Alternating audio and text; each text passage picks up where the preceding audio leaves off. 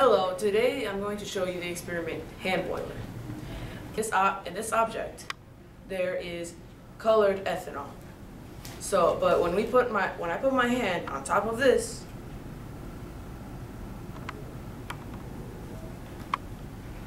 the liquid goes up because of the air pressure from my hand is so hot it's boiling. And since this is happening because my hand is so hot, the air pressure is pushing it upwards.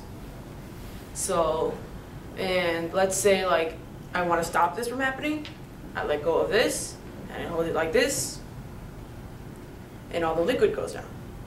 So let's say if I put it on a different object, like this table, nothing happens because this table is not hot enough.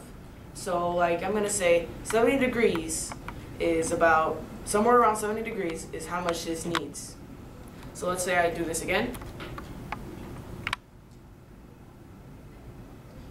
It's bubbling. It's about to boil up. Like that.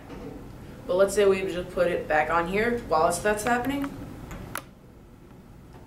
Nothing happens anymore.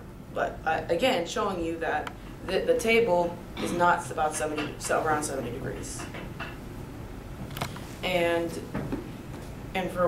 like if I do this, it's all gonna go down. But if it's like, I'm gonna pull this up again for like the final time, so don't worry. I do this, and now I'm gonna make it. I'm gonna do something. I have to make it bubble up first. So now it's bubbling up. So I'm gonna put it on the table. If I do this, try to stop it, it still goes down. Because since my hand is a lot hotter than this, it can just do that.